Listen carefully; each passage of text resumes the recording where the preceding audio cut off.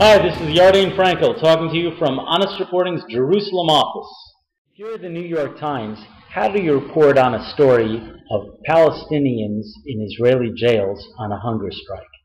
Well, you can show pictures like this, and you call them heroes of the Palestinian cause and talk about the new emphasis on nonviolent resistance.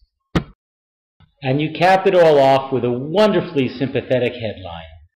But what you do not do is interview a single Israeli source that can talk about the fact that these men are members of Islamic Jihad, a terrorist organization responsible for the deaths of countless men, women, and children.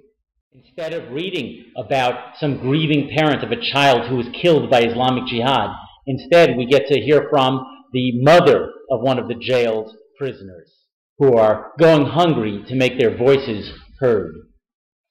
When your reporting makes terrorists out to be heroes, that is bias. Tired of seeing Israel get slammed by the media? Check out honestreporting.com.